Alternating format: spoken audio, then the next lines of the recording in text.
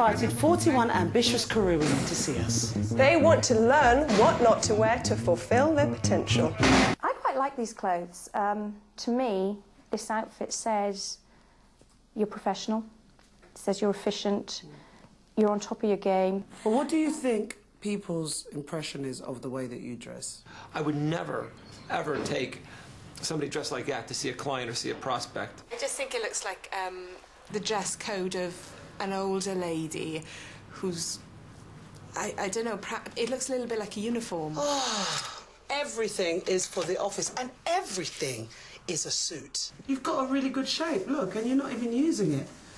I can't equate any of them to the business. I love these colours, but it's not really office wear.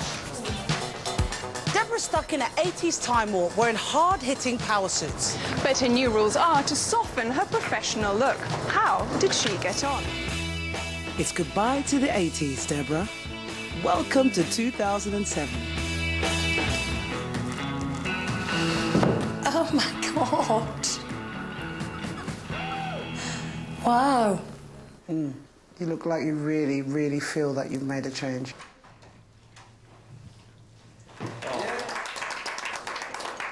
I mean, I always knew you had a lovely figure anyway, but I mean, you just look so feminine and yet professional, and that proves that you can have it all, can't you? When you walk through the door, you just look like someone who's in control. She looks great, and then when she walks in, she commands your attention. And that's the type of person in our business who's going to be very successful. You look absolutely stunning.